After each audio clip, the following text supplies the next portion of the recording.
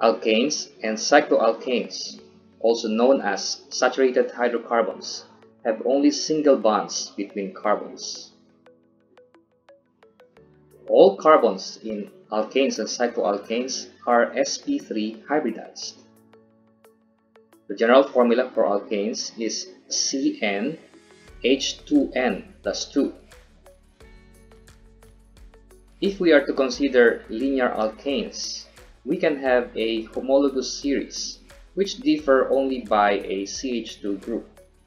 These are methane for 1 carbon, ethane for 2 carbons, propane for 3 carbons, butane, pentane, hexane, heptane, octane, nonane, decane for 10 carbons, and decane for 11 carbons, dodecane for 12 carbons, and others.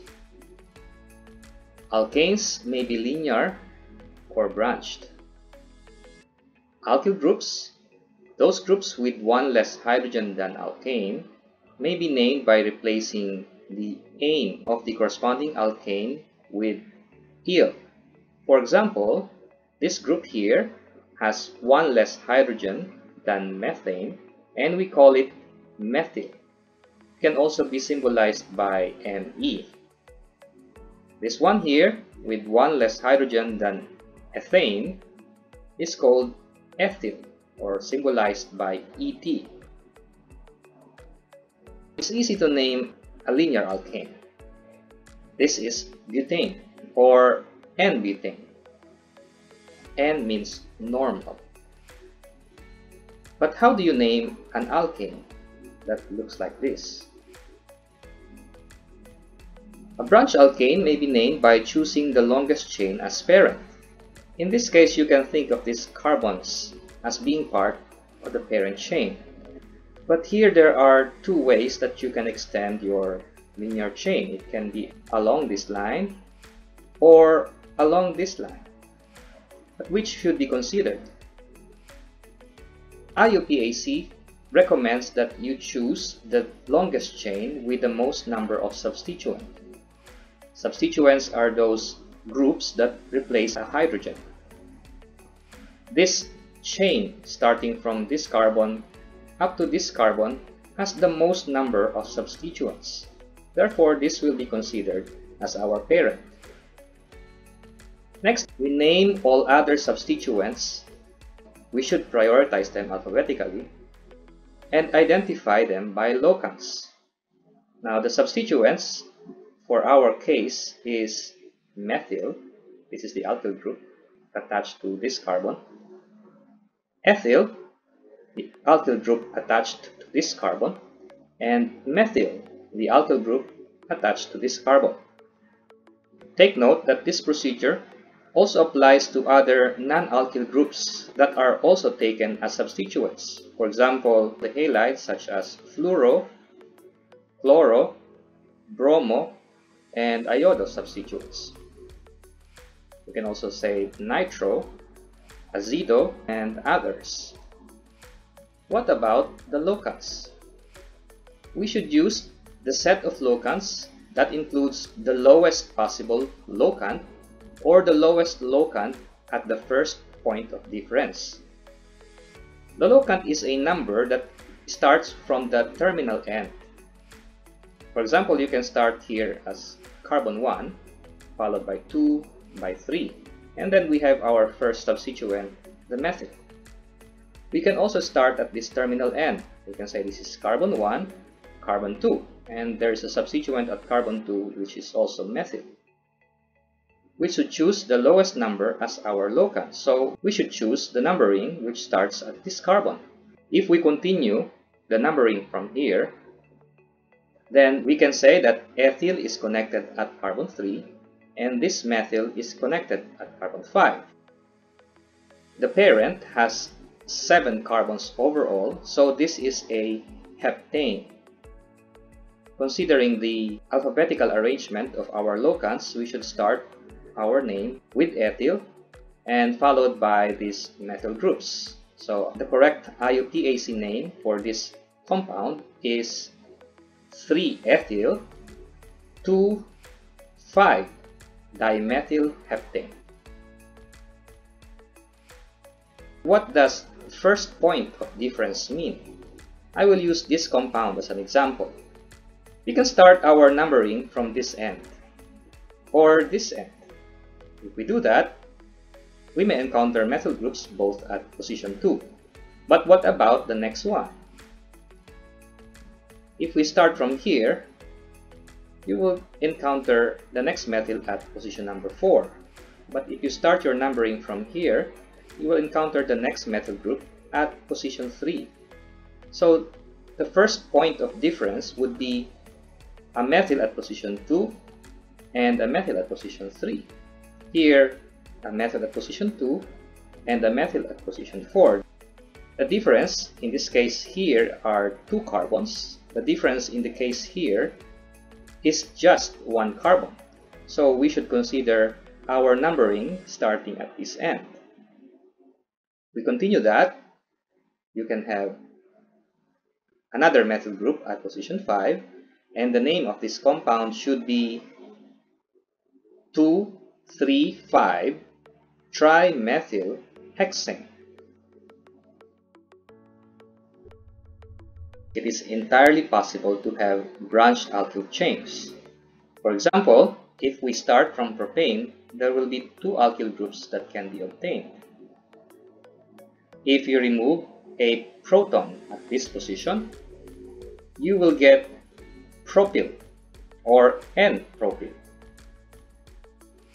If you remove a proton at the internal position, such as this one, you will get 1-methylethyl, or more commonly called isopropyl. This is called 1-methylethyl because this carbon is considered as position 1. This is the carbon attached to the parent. Now this is ethyl group, 2 carbons, and the methyl group is attached at carbon 1. There are 4 groups that can be derived from the butane or 4 carbon isomers. If you are to consider the linear butane or N-butane, there are 2 ways that hydrogens can be removed. One from this carbon, the terminal position, and we call this butyl, shorthand is Bu, or N-butyl. If you remove a proton at the internal position, then you will have this alkyl group. There are 3 carbons in the parent alkyl chain and a methyl group attached at C1. So the name for this alkyl group is 1-methylpropyl or sec-butyl.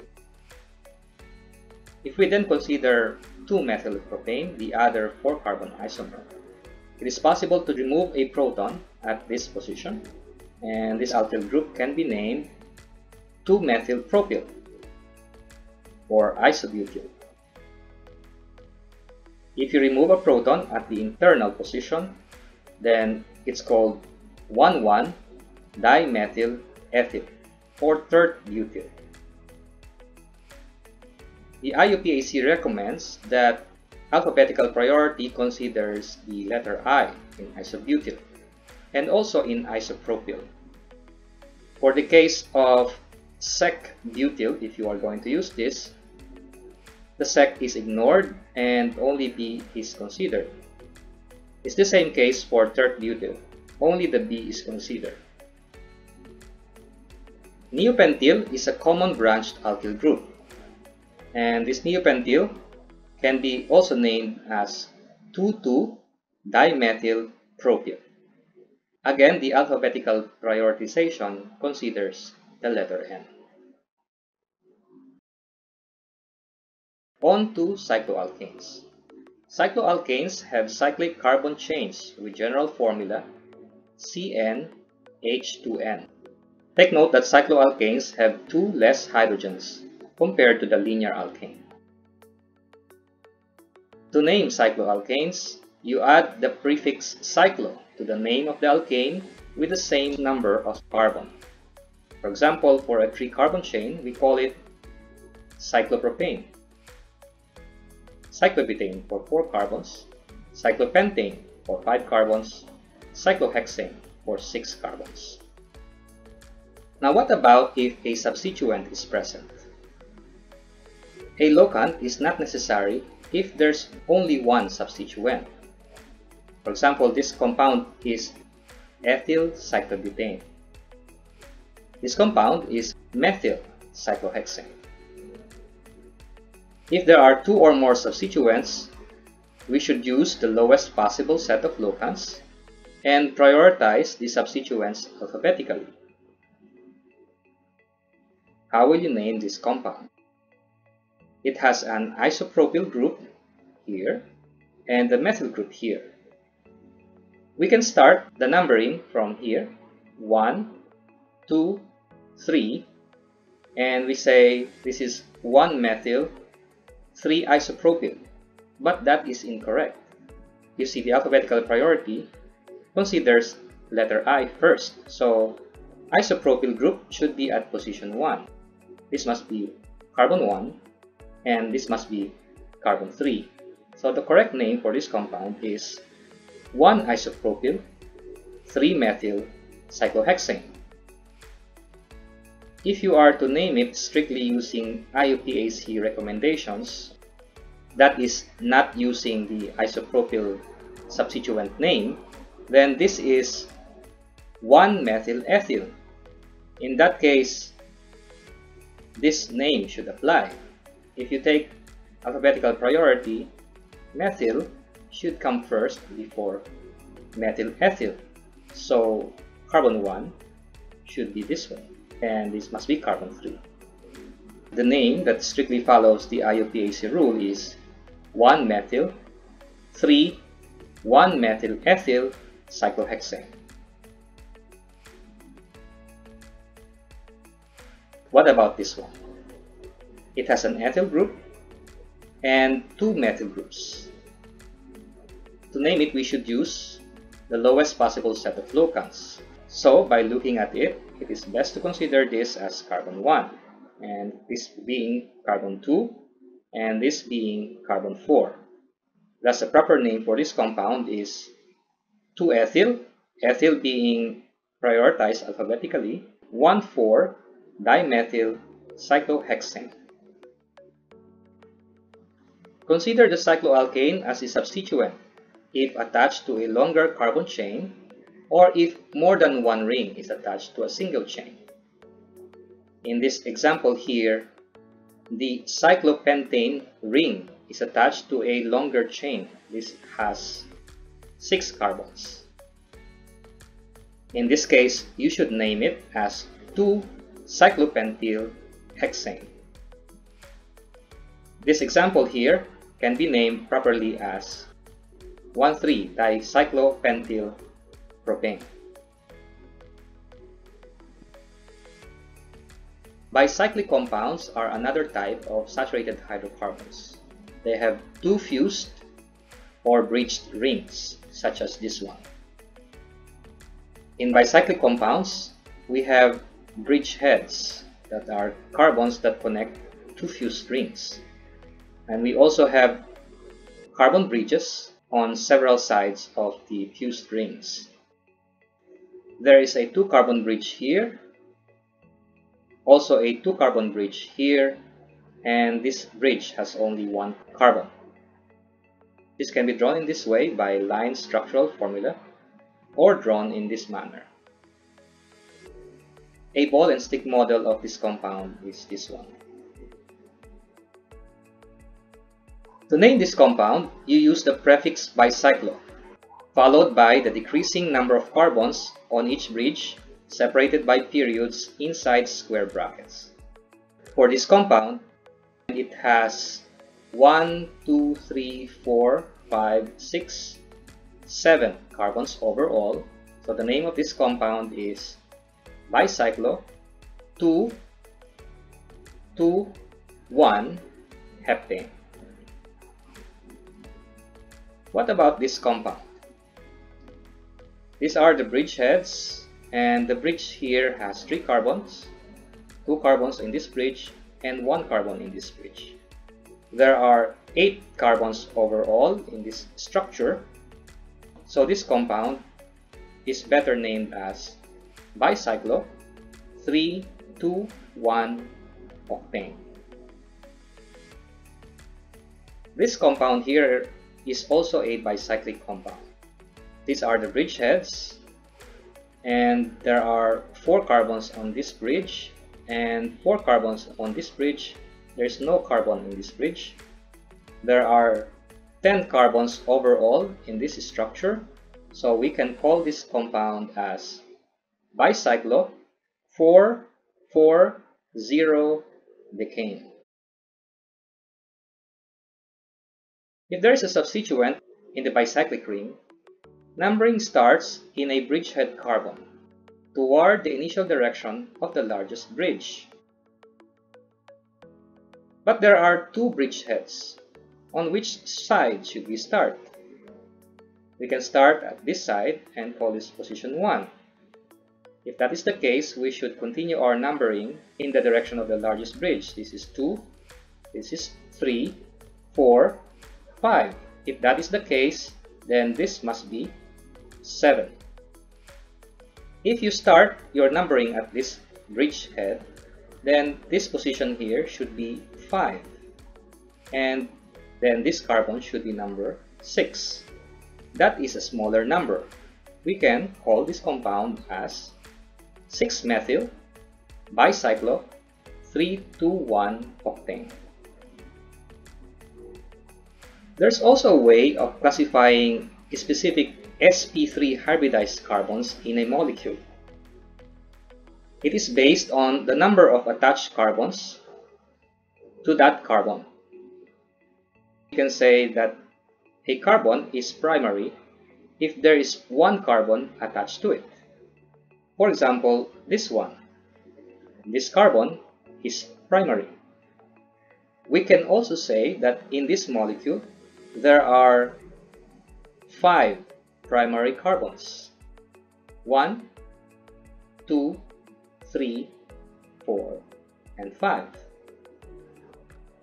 Now this carbon is secondary. There are 2 carbons attached to it. There's only 1 secondary carbon in this molecule. This is a tertiary carbon, and this is a quaternary carbon. This kind of classification extends to hydrogen, halide, and OH groups attached to such carbon. Thus, we can say that this hydrogen is a secondary hydrogen. If an OH group is positioned in this carbon, then we can say that this is a secondary alcohol. The same thing if you have a halogen here, such as chlorine. That will be a secondary alkyl halide. Alkyl groups may also be classified in this manner. If we take this part here as an alkyl group, then this is a secondary alkyl group. This carbon is attached to 2 other carbons.